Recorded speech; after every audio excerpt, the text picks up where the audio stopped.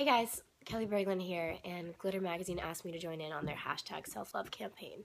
And what I can say about self-love is that I've learned quite a bit about it in the past year, and I've learned to love myself and be accepting of who I am. And a lot of people are very afraid to say that they love themselves or that self-love is important because they think it's selfish. But it's really not. Being a selfish person and having self-love for yourself are two very different things.